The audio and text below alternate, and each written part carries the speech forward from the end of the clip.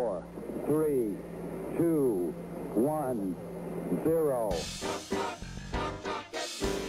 Real people, real issues, real life. Talk Recovery Radio. Live from the heart of the downtown east side, it's Talk Recovery Radio with Giuseppe Ganci and Darren Gaylor on Vancouver's Co-op Radio, CFRO 100.5 FM.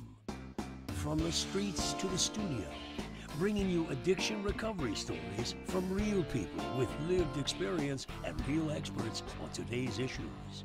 Tune in live every Thursday, noon to 1. Powered by New West Recovery. Real people, real issues, real life. Talk Recovery Radio. And good afternoon, Vancouver. Hello, you're listening to Talk Recovery Radio on Vancouver Co-op Radio, FM. Hey, Darren, how's it going? Hey, nice to be back, Giuseppe. Nice to be back. Yeah, it's been a while. Yes, like about a month, I think we haven't been on air with a live show anyway. It's being live on Facebook, yeah. I mean, here we are. A little bit of news, something to report, a new guest. I mean, yeah, and remembering how to do everything, we had a bit of a slow start. So for somebody who's already commented, our first fiasco at going live after a month of not doing it, a little bit of a headache, just a small one. You're the control booth master. Yes, well, I wouldn't say master, right? You know, if anybody wants to make a donation to Co-op Radio so we can hire a full-time audio engineer, that would be awesome. You can go to coopradio.org, and you know they're always looking for donations for the studio where it's our show airs, because they give us some time, which is powered by New West Recovery, but there's no commercials or anything like that. So the whole show runs by donations from the whole station does anyway. So yeah, I wanted to talk to everybody before we start with our first guest. Wanted to talk about Recovery Day BC, and no, I don't want to talk about Recovery Day BC. Got so much stuff going on, Darren. We want to talk about Recovery Month Canada. We're way beyond BC now. Well, it started there. It started there 10 years ago. Yeah, 10 years ago was the 10th anniversary this year. You're right. It did start there. And actually in 2014, was the first time recovery advocates tried to get Recovery Month passed in Ottawa, and it was voted no. And then some of us regrouped in Ottawa right the day before COVID hit in March. I think it was March 12th of 2020 or 2019, whatever that year was, and 2020, sorry. And we tried to get the motion passed again, and a few months later it got brought to the House and it got voted no again. And I was just like, this is kind of weird. Like, why are they? I mean, we've got months for pretty much everything, but why aren't they giving us a recovery month? And we had a meeting with Ottawa about it, and Health Canada, and they literally said these words. We've shared this on the show before. And not that Health Canada runs the House of Commons, but there's this narrative in Ottawa where they said recovery is not the mandate of this current government. And I was just like, what does that even mean? So like, you know, is remission the mandate for cancer? Like, wouldn't you think that would be the mandate for addiction? So anyway, we kept on fighting and got louder and louder and louder. That's Recovery Day, you know, just a couple months ago here, a couple blocks from here in BC. And so we had motion 10 go to the House of Commons, and it got passed finally. So September is now Recovery Month Canada. Yeah. Not bad, eh? Not bad at all. Not bad at all. Time. Yeah. Like, it is. You know, and you have a big part in that, Darren, too. I mean, if it wasn't for your participation in getting that crowd motivated for recovery, I mean, not everybody in that crowd's in recovery. You know, they come to the curiosity, and like everybody had an amazing time. And so the main question is, like, why do we need a recovery month? All right. It's the main question. And the truth of the matter is, you know, we get the same question in the Pride movement, like, why is there a Pride Month? And so, I'm thinking what we can do, Darren, is we can answer that question in the second half of the show. Why do we need a recovery month? And if anybody's listening and anybody wants to put a comment in or anything like that, by all means, put a comment in. But why do we need a recovery month? I mean, I know the answer to it, but I'd like to hear what your answer is. But there may be a few answers. Okay, perfect. So we'll talk about that later on after our first guest. And we're gonna bring our first guest into the show. And Darren, who are we talking recovery with today on Talk Recovery Radio? All right, we get to talk recovery and welcome Joel Soper to the show. He is an author of a book entitled Never Enough Zeros, a tale of tragedy and inspiration in the struggle against gambling addiction. Joel, welcome to the show, man. Hey guys, thanks for having me. All right, I love the title, by the way, Never Enough Zeros. It speaks to any gambling addict. They understand that right off the bat. Even the mantra of an addiction to drugs, there's never enough of anything, right? Right. So before we get into specifically the book and its purpose and why you wrote it, question of gambling addiction. When we talk about addiction, oftentimes we pool together alcohol and substances, and then you hear gambling. Now, are you solely gambling addict, or was there other addictions in your story? No other addiction. Never did a drug. Never drank. I mean, I drank once, but I didn't like the taste of it. It was just gambling. That was it. That was my DOC, my drug of. Awesome. I was hoping that was it, because quite often, like I said, the gambling, guys with gambling addictions, it's a secondary addiction. And, you hear there's always a pool of alcohol in there and other substances. And I'm so curious of the gambling addict, primarily, because you don't hear, the hereditary gambling part, I'm a gambler because my dad's a gambler and his dad's a gambler. So I'm curious, and I'm not looking for a medical response here, but just from your own opinion, what, you were just a regular everyday guy and got hooked on the gambling, or, did it slowly, start with cards? Tell us how did it begin? So how it began was, I grew up in Livonia, Michigan. Okay. Right outside of Detroit. Okay. Oh my goodness. My neighborhood. You're from Michigan? From Windsor, Ontario. Oh, there you go. You're our neighbor. Yeah, exactly. Yeah. Yeah, we would go over there as soon as we turned 19. Oh, yeah. Yeah. We'll talk about that after. Yeah, that was just to have a little fun. But so in Livonia, everybody gambled on sports. And one of my best friends' dad was the biggest bookie in the Detroit area. So I went to work for him at the age of 16, writing down bets, because that's what you used to do back in the day. Is they would call in, and there was only two options. You could bet the side or the total. And that's what I did. And that's how I got involved in that life. How old were you then? 16. 16. Okay. So, that comes with, the types of fellas that are, being in the bookie room, right? That energy, you would say there was a culture, that you sort of got into as a young guy. Yeah, they were gangsters, know. These are the type of guys that, you didn't want to owe a large sum of money to. So. Right on. Fair enough. And because, it's like they say, cocaine is addictive, but I know many, many people who tried cocaine and didn't turn into an addict, right? So I was, curious, did you just walk into a casino and place a bet and were hooked? But that defines it, from a young sort of developing man, you were amongst, this whole scene of gambling and sports gambling, I guess, more specifically.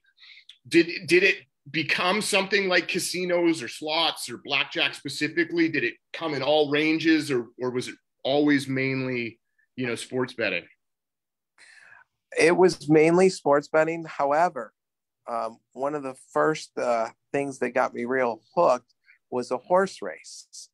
My bookies, the guys that I worked for, would have a table at the clubhouse, and they would be there every single day. And this one day I went up there, and I was underage because you had to be 18 to get into the clubhouse, but I maneuvered my way in through a window. And I got to their table, and they had a tip on a race this particular day. Name of the horse was Bring On the Rain. And I bet $20 on that horse to win. And the horse was at 5-1.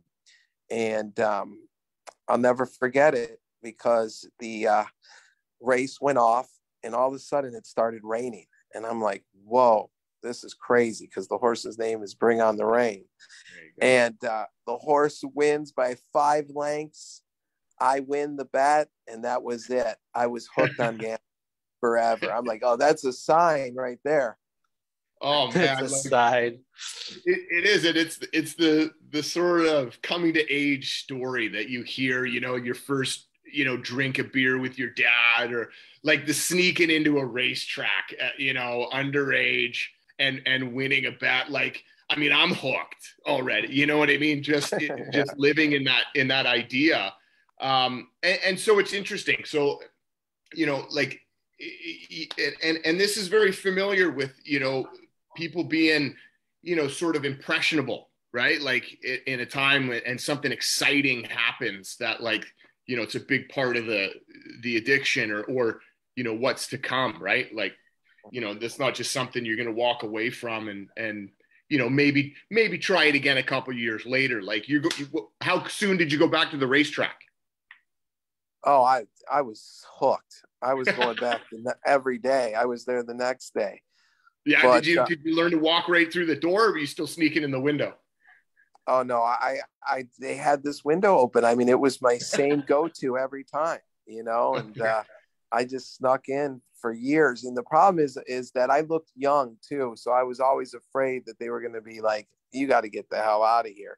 But I think what happened over time is they saw me with the bookies, and they, right. then they didn't fuck with me anymore. Excuse my language. I didn't mean to swear. Yeah, we're live on radio. That's okay. So it's romanticizing gambling, bookies and crime and all. So a lot of people think addiction is about the substance, but I'm just listening and I'm like, that sounds really cool. You know what I mean? Like, I wouldn't mind sitting at that table having, of whatever you drink and all that kind of stuff. So, did that play a big role for you? And we lost your video there. Did that play a big role for you, like the atmosphere that you were in? Yeah, it really did. I was just the smelling of the corned beef, just everything about it was just so intoxicating, and yeah. I love that feeling so much. Mm-hmm. It was just the whole gamut of the betting, the smoke from the cigars, yeah. The corned beef, pastrami, everything about it was just really, really addicting right away. Mm-hmm. Yeah, I can imagine the acceptance from the old guys, that are, telling you to come sit down, or, giving you, high fives for winning or whatever. Like, and this, like I said, it's a familiar beginning. What was your first sort of, major consequence or problem that happened? Did this, was it an exciting time for a while, or did it come quick with a big blow? Like any other addiction, it's progressive, right? Yeah. So my first big blow, and this is a reoccurring, theme of my life, especially my adult life with gambling, there came trouble. And my freshman year in college, I was selling drugs to finance, my gambling. And I didn't do drugs, but I was selling them. And I'm a white suburban kid that, has no business doing anything like that. But the gambling addiction drove me to do things to make quick money to finance my gambling. And inevitably, I got caught up and got in some trouble. And I ended up facing some pretty hefty charges. Oh, okay. Was that enough to get you to stop gambling or anything? No, it didn't. I've had so many things that have transpired in my life that should have made me quit gambling that you wouldn't believe. I mean, from, going to jail to getting beat up constantly by bookies or enforcers and ended up in the hospital to, just being in some very dangerous situations. And how old were you when all this was going on? Well, the first bit of trouble when I got into was when I was 18, and that was my freshman year in college. And then what transpired is that I moved out to California to start my business. And that's when the real trouble started to happen. So I'm trying to put like a time frame here. So what was it? Did you try to get any help back? What was asking for help like back then when you were like in your 18, between 18 and 25, like compared to what it could be like today? Was the option even there? Any conversations, any knowledge, anything? Did you ask for help? That's a great question. Back then, I didn't ask for help, and I don't even know if the options were there back then like it is today. So, 18 to 25, in that particular instance, I didn't go to jail, and I got probation, and I never asked for help, and I just went on with my life. So to answer your question, there was nothing that I did to try to seek help. And I don't remember if, the help was so readily available like it is today. Yeah, imagine the only help you're looking for in those situations is like a good lawyer, Well, there was no conversations. I mean, hence Recovery Day and Recovery Month and all that.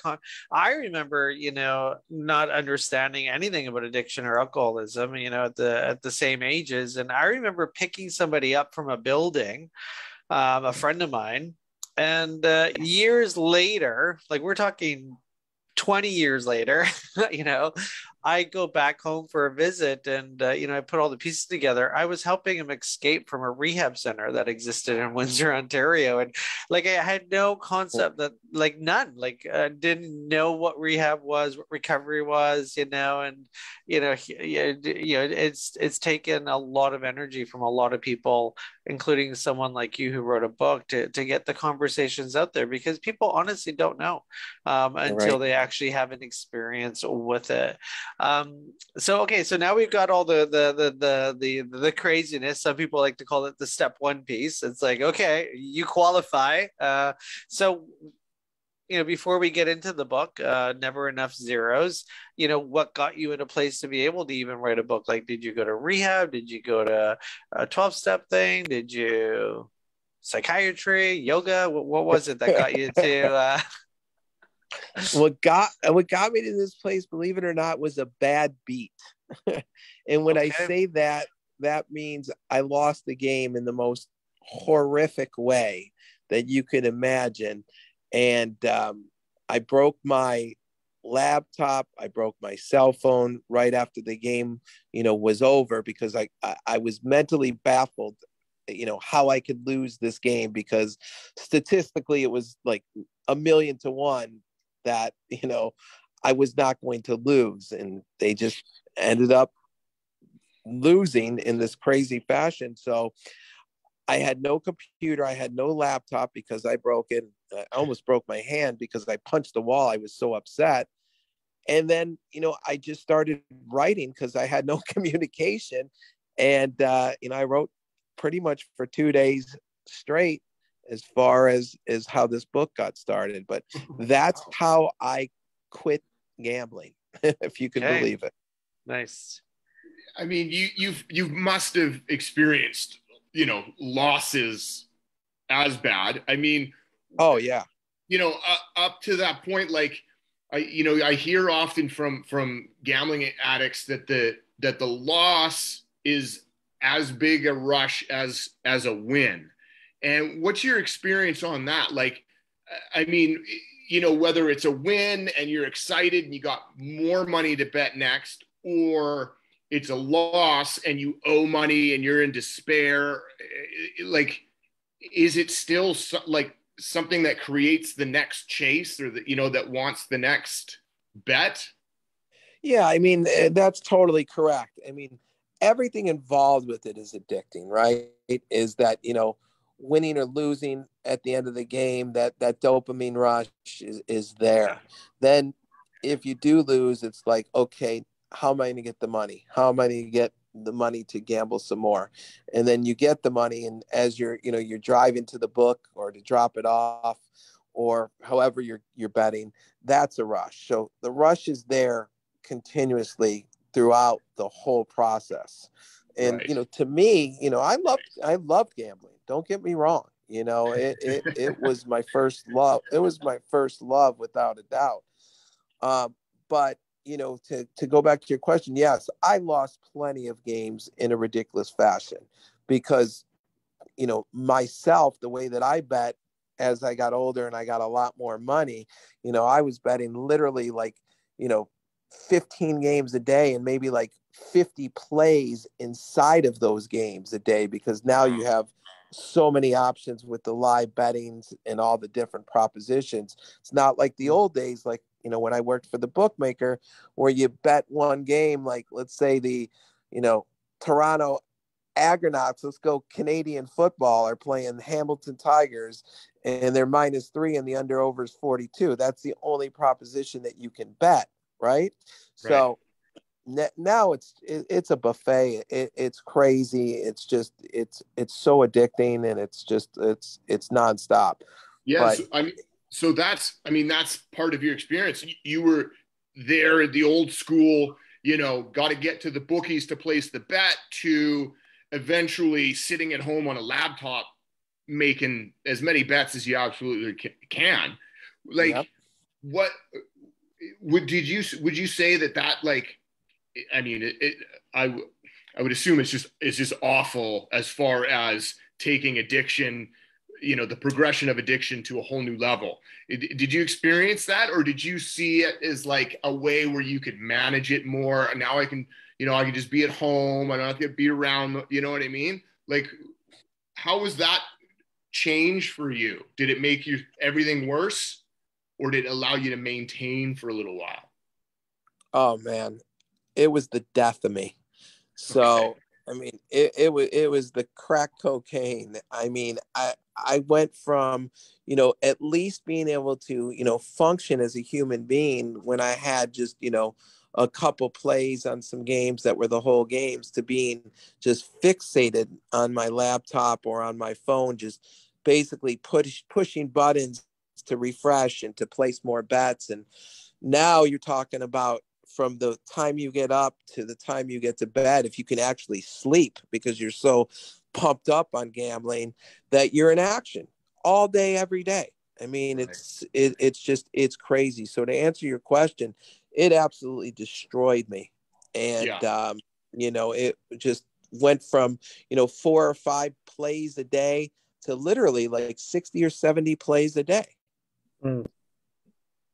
And I mean, go ahead, Giuseppe. I just wanted to talk about another component to all this. Do you find yourself the need to be an advocate to, I mean, the government in the States and in Canada, they come up with these jingles, play within your limit, and all this kind of like add-ons to gambling. I mean, you go to the convenience store and it's just, you look at all the options, they know they're making money off losers. So like, do you think that is there anything we can do to help stop this and all that kind of stuff? Do you get yourself involved in any of the advocacy piece? That's a great question as well. I'm now starting to get more involved. I partnered up with a gentleman here in Los Angeles who has a website, Stop Betting Sports. And we're actually doing something next week in Delaware to educate, college students on all the risk of, compulsive sports gambling. And California, actually in November, it's going to vote on legalizing sports gambling. And, and I assume it'll probably pass because of all the money that's involved in it. And, it's pure greed, right? Because they don't want to lose that money to, offshore or to, illegal bookmakers, and they want to get that money. They want to make the money.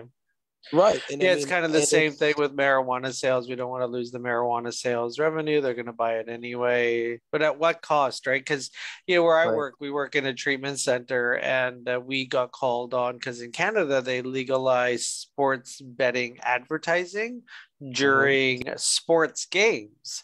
And so all of a sudden, all these sports shows I had online and on TV, I think as well. There's now commercials for sports betting, and they're just raking in so much money and all that kind of stuff. And so they wanted to have some chats with, how does this affect? And people really don't think gambling addiction is a big deal. It's just there's that. If you're stupid enough to lose all that money, it's your fault. That kind of stuff. Like, well, you're an idiot for spending all your money there and all that kind of stuff.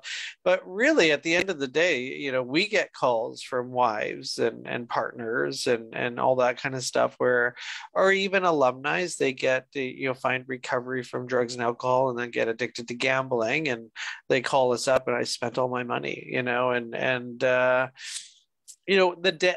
damage. Are you married, kids? Like, did you what happened to your family in all of this?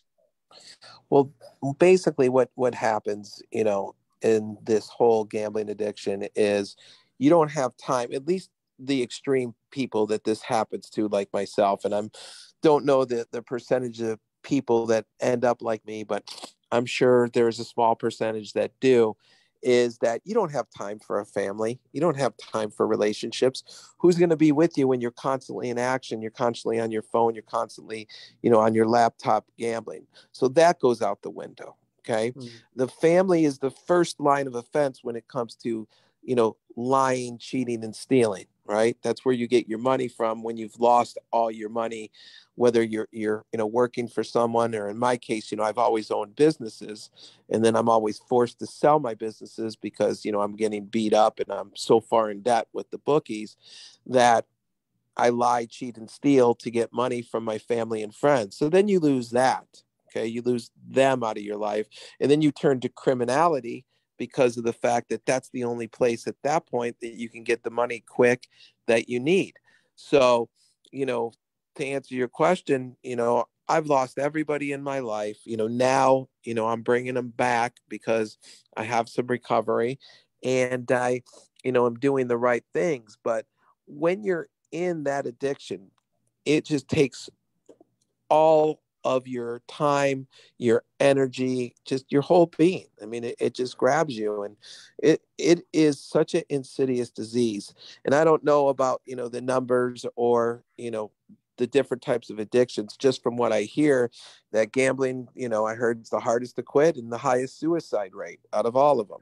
So, and I can see it because, you lose all your money, you lose all these games and these very bizarre type of endings, you want to jump off a bridge. I mean, I know that I did, I tried a couple times. So it's a very insidious disease that once you get into it, that you have a very, very moderate chance. We'll say that, of going down that slippery slope that I did, because like I said, there are going to be the certain percentage of people then end up like me. I mean, there are the people that will, lose. Hopefully they lose right away, especially the new gamblers. So that way they don't want to keep doing it. But the ones that win and lose, then, you never know what's going to happen. I'm lucky that gambling never was something. I mean, my thing was drinking and drugs, but gambling, I walk into a casino, I'm like, this is taking too long. I like the quick fix, you know what I mean? It's taking way too long. So yeah, it's different for everybody, and it's unfortunate, like if you do have a gambling addiction, we're a Canadian show. I mean, each province has their own gambling hotlines and all that kind of stuff. Unfortunately, it's like, a pamphlet and some counseling, but really, we've always struggled to help gamblers access treatment. There really is no inpatient services for people with gambling addiction that are severe gambling addiction. I mean, you did what you did, but some people just, they never stop, and then it leads into drug abuse, because then they want to stay awake to keep gambling, especially all hours of the morning. So you wrote a book. It's called Never Enough Zeros. And you wrote it with someone, Philip. Maybe you can tell us a little bit about that. So is this what's your goal with the book? So my goal for the book is to be a lifeline for people, just like it is for me. Believe it or not, I go to Spotify every day and I listen to the book, because it talks about all the trials and tribulations that I've been through because of gambling. So whether you're just getting started, or you've been in it for a while, or you're at the end of your rope, this book will serve as a lifeline.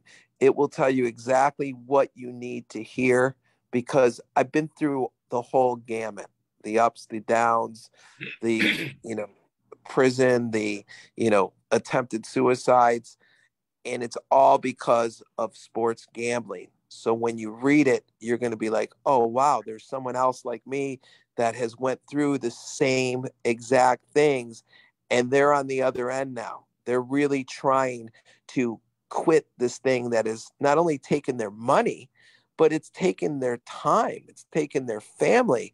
It has taken everything from their being.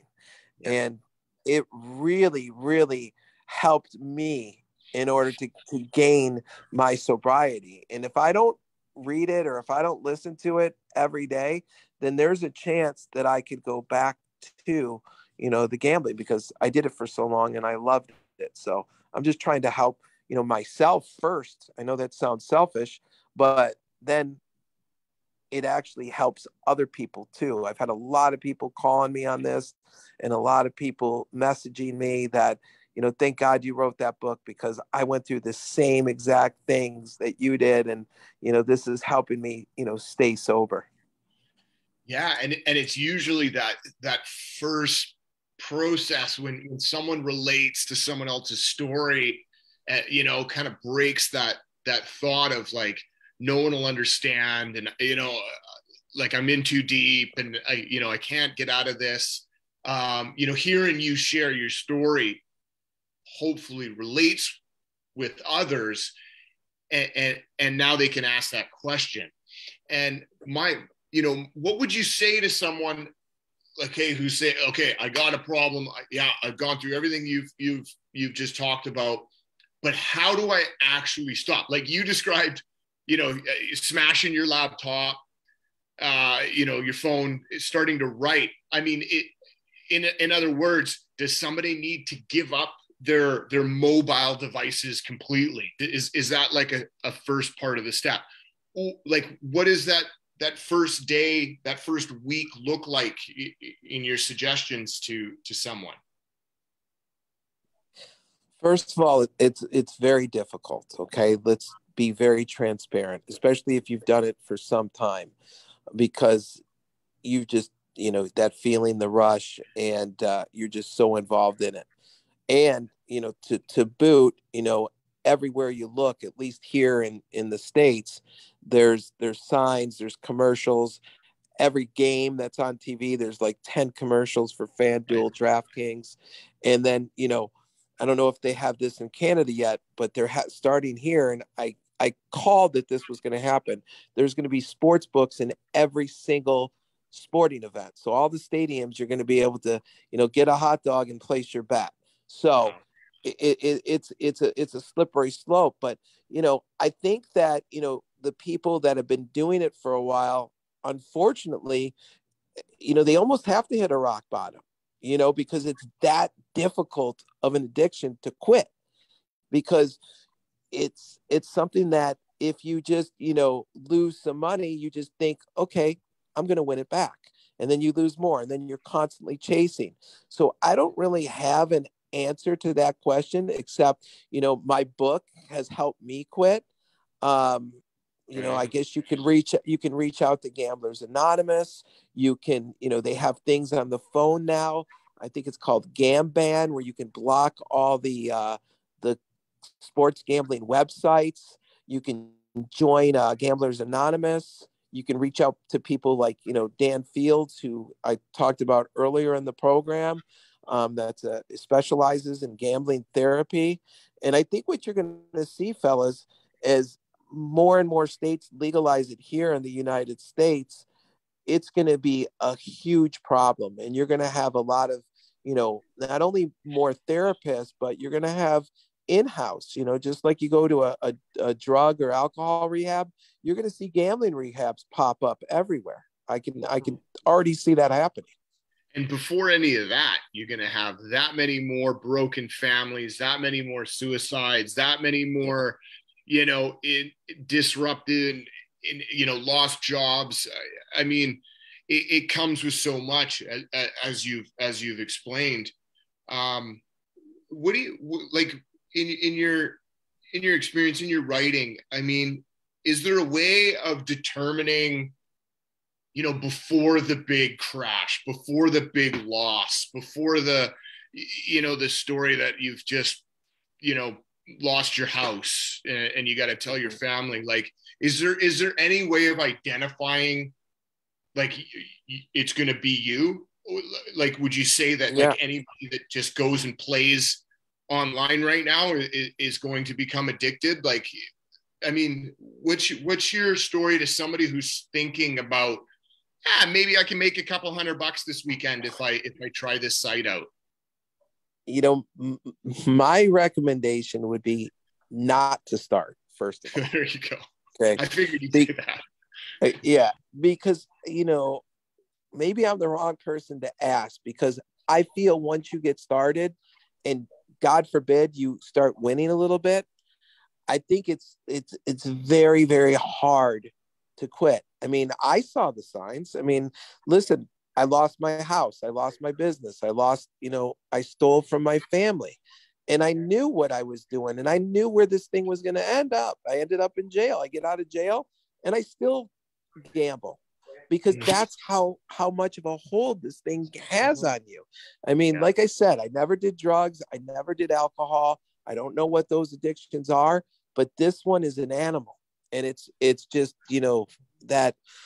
that winning, let's say $500, and you're an 18-year-old, right? And it takes you literally, 5 minutes, because you bet a first inning on a baseball game, or you bet, a first quarter on a football game. Are you going to want to do that? Or are you going to want to go work for $12 an hour somewhere? Right. That's right. So it gets to the point where you just think that once you did it once and you won, that you can keep doing it. And it's cool, right? Gambling is cool. It's accepted among, your friends, and everybody does it. So it ends up to the point where you start losing, and you start losing things. And in some cases, like myself, you already know the end result. You know that you're going to end up, either in jail, homeless, or committing suicide, but you still do it because you have that rush and that belief in your mind that you're going to get on a streak and you're going to win it all back. I mean, listen, I've literally lost probably $15-20 million easily, and that's documented. That I would think up until 6 months ago, oh yeah, man, I had multi-million-dollar businesses. Up until 6 months ago, I thought I was going to get on a run and win it all back, because I quit March 13th. I mean, I only have, a little over 6 months of sobriety. So my mental state was, we're going to win it all back. Don't worry. I'm going to work. That's what I told myself. So I think that's the big problem. And what people need to realize is the money is not coming back. And you have to tell yourself, okay, that's done. It's not coming back. I'm losing my family. I'm losing my friends. I need to quit. So to answer your question, those are some of the signs. When you start losing things, then you're really starting to go down that slippery slope. I'm just wondering, Joel, you started with sports betting. Were you a fan on a specific team in the beginning? Like, are you a fan now? Do you need to watch? Like, is it a struggle for you to watch a sport? Like, or are you surpassed being any specific team supporter? Like, it's just you can't watch sports. That is another great question. And I told someone this the other day. I grew up in the Detroit area. I loved the Red Wings. I loved the Tigers. I loved, the Lions, the Pistons, all the Detroit teams, right? In the 80s, the Pistons, the bad boys, obviously we won back to back, and the Red Wings were good. So yes, I love those teams. Okay. But once I started sports gambling, and once those teams started losing when I placed money on them, I ended up hating the teams that I loved, and people have asked me that question. I don't have any favorite teams. My favorite team was the team that I bet on that day, so it takes everything away from you, I mean, and it's sad because I used to love those teams. And maybe now that, I've quit, maybe that'll come back. I'm hoping that it can come back. Right now, I'm not watching any sports or listening to any, sports radio or ESPN because, I think I'm still so young in the recovery that I would get triggered real quick. Yeah. Right. Yeah. And I would assume that that's sort of a big sign too, that, you're no longer wearing the jersey of the city team that you're rooting for and having, your few friends over and ordering a pizza. Now, like, that jersey's probably in the closet. You got 4 different games going on, and now you're starting to bet on who's going to hit the longest drive in golf. Like, it just gets to that obsessive compulsive aspect of it.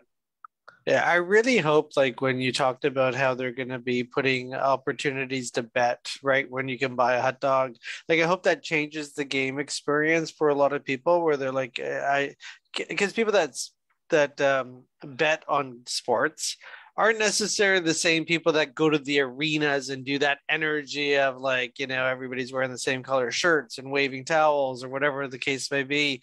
I mean, I think those are different people than the ones that are actually gambling on the sport. So I'm hoping that gets like, I'm sure a lot of partners go to games together. I don't think they're going to be too happy. Your honey goes and buys a hot dog and spends $50 on a bet. This, not only were the tickets $300, this has turned into a $3,000 night. I don't think people are ready for that. Other than the big players that are spending big bucks on tickets, but hopefully it bounces back at them. I think it just takes away from the whole idea of the game. So maybe they'll just get too greedy that it all implodes on itself. So who's the co-author? It was a Philip. I shut the image down. Philip. Who's Philip?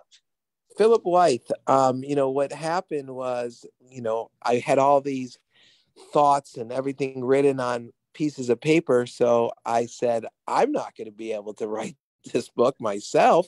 So I just went around and talked to people, and they told me about this guy that, had done some work for them, that they had wrote some books, and they referred him, and he helped me write the book. And, he took all my scribble notes, and then he would, record me and ask me questions. And that's how the book came about. And, that's how I met Philip. He's a great guy. And, he's helped me in my journey, not only, with writing the book, but also, with abstaining from gambling as well. Now he's very passionate about this as well. So yeah, we're definitely a team.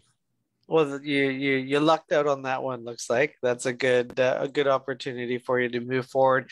I just want to acknowledge your description of your addiction to gambling was very powerful. And I mean, you could replace the word gambling with anything else. And that's why I think North America is in this addiction crisis, because we focus on the actual thing people are addicted to, and really, like, you can't give you a pill to not be a gambling addict, and you're trying to. I think that's why gambling addiction is so down here, because really there's nothing to prescribe. There's no money to be made off gambling addiction like there is opioid addictions. Tons of money being made on opioid addictions by medications and big pharma, but until big pharma finds a pill for gambling addiction, there isn't going to be any gambling addiction treatment. So I really appreciate that raw definition, because I mean, I get it, I totally get it. And it's just that, like, it's always going to be different the next time. And the reality is, it's like, it just isn't. It just gets worse and worse and worse. And we need to figure out how to break that cycle for people to stop that, because it's not going to be different. And so I'm glad that you found it in writing your book. We talk about many pathways to recovery, and there are many, and glad that this was an opportunity for you to get well and to help others is very important. Giving back is a way to keep peace in your mind and so forth. Before we let you go, at the beginning of the show, we were talking about, in Canada, we just got launched the proclamation that September is going to be Recovery Month in Canada from now on. And it's a big deal. They tried 3 times to get a motion passed, and twice it was denied, which was kind of odd. And so the third time, they finally voted yes. And it's a federal kind of proclamation. And the social media banter was just like, what for? Who cares? That kind of stuff. And like, why do you need a recovery month? And so I thought I'd even have you on there, because like you said, when you were in your 20s, you had no idea. There was no message out there like, hey, there's this thing called recovery. Like there was no message out there. So, Darren, if you can, to me, it's important, because it's like the conversations of opportunities to do things differently is so important. Like you just did with your book, letting people know this is my lived experience, and if you relate, maybe we can get through this together. Is Darren, what's your answer to somebody that says, oh, why do you need a recovery month? Well, I mean, for so long, and as Joel has alluded to, the gambling addiction is just something that you seem to figure out when it's a huge problem, and then don't know where to go to, and ashamed of bringing your family in. And, there's no, gambling assistance resource center down the road that welcomes everybody. It's true for a lot of it. It's this thing that as an individual, once we find that there's a problem in our lives and it's so big that we can't do anything about it all on our own, like that's when, lives are destroyed. And I just think that having a proclamation of recovery is like, it's almost like we don't matter what you're addicted to. Yeah. But let's begin the conversation of there's help. Period. And let's celebrate, let's discuss, let's advertise that idea that it is there for nothing specific, for anything, for everything.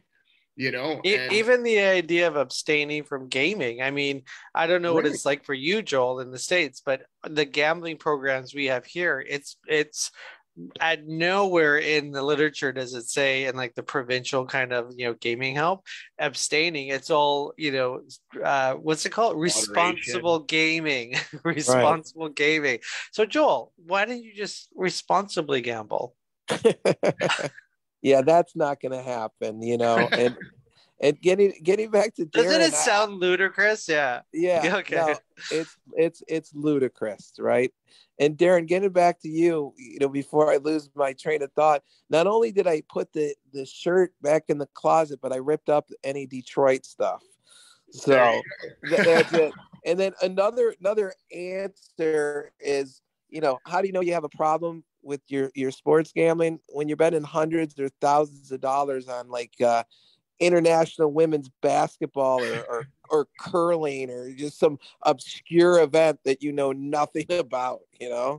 Oh my goodness. That's another red flag. And it gets to that. It does, because when you're in action, right, especially nowadays with all of these new providers, you have nothing to bet on at like 11 or 12 o'clock, meaning like, American sports or Canadian sports. So now you're betting Chinese tennis, you're betting, Russian ping pong, you're betting whatever it is that you're betting, but you're betting on it just because of the action. And that's what it gets to be. Wow. Oh, that's the addiction. Yeah. I mean, I appreciate you, Joel Soper. Again, the book is Never Enough Zeros, A Tale of Tragedy and Inspiration in the Struggle Against Gambling Addiction. I mean, such an important, very specific, topic. But again, like Giuseppe alluded to, like it relates, in there when it's happening in our lives, when we're addicted, when we're keeping secrets, when we're feeling despair, it relates all across the board, to a point where it doesn't matter exactly what we're addicted to. And that's important. And that's important in the, in the term of recovery, being, whether it's abstinence, whether it's less responsible gaming than what you're doing, responsible, whether it's 12-step, whether it's and some people can responsible gamble and all that kind of stuff. We're just joking about it because they think, oh, why can't we all just do it? So how do people find your book? How do people find you? What's your socials? Where's your website? Okay, so here we go. Thank you for that. First of all, you can find the book on the internet, Amazon, just typing in Never Enough Zeros. It's OES on zeros, Spotify. I will have people literally reach out to me via email. My email is joel@neverenoughzeros.com. You can go to our website, neverenoughzeros.com, and, reach out to me, ask me questions. If someone or yourself that has a gambling problem, then I can help you. And in turn, that helps me, if that makes sense. Makes sense to me.